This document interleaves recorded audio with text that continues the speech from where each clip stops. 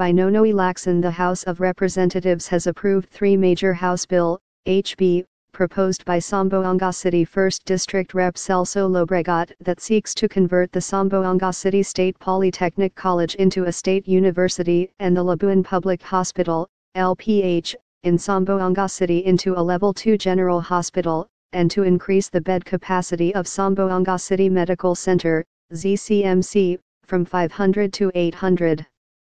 Rep Celso L. Lobregat, Facebook/Manila Bulletin. Lobregat said the 3 HBS which Congress approved on Monday were immediately transmitted to Senate and were received by the Senate on Tuesday, December 12. Lobregat said that HB 6741 that seeks the conversion of the Zamboanga City State Polytechnic College to a university is the response of Zamboanga City as a center of education, trade and industry in Zamboanga Peninsula and the entirety of southern Philippines to the ever-growing demand for quality technology education and strong technological researches.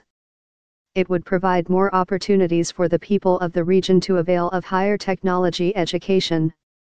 On the other hand, the other 2 HBS approved by Congress seeks to provide for additional bed capacity to the ZCMC and LPH aimed to respond to the increasing number of patients seeking medical attention. Lobregat added that during the joint session of the Senate and House of Representatives for the extension of martial law in Mindanao on December 13, he was able to talk personally to Senator Chiz Escudero, Chairman of the Senate Committee on Higher Education, concerning the ZCSPC bill, and Senator J.V. Ejercito, Chairman of the Senate Committee on Health, concerning the ZCMC and Labuan Public Hospital bills. Both senators gave a positive response to Lobregat.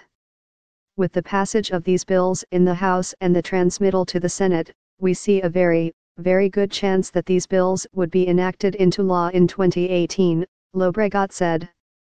Lobregat expressed his gratitude to Speaker Pantaleon Bibit Alvarez and to the Committee on Rules chaired by Majority Leader Rodolfo Farinas and Senior Deputy Majority Leader Rimpy Bondoc for prioritizing and expediting the passage of these bills on December 11.